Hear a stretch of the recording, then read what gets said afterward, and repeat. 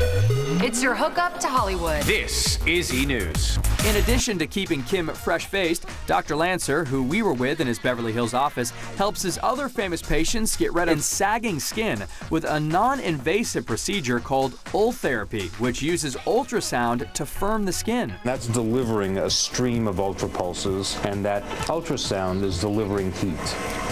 And the heat is what triggers a skin repair mechanism. After that, placenta proteins are applied to the face. There will be some immediate response that's really quite dramatic, but the real bang for the buck is 2, 3, 4, 5 months later. It may last a year in some people, 2 years in others. But Dr. Lancer warns, don't expect miracles. You have to make an effort. Things just don't happen.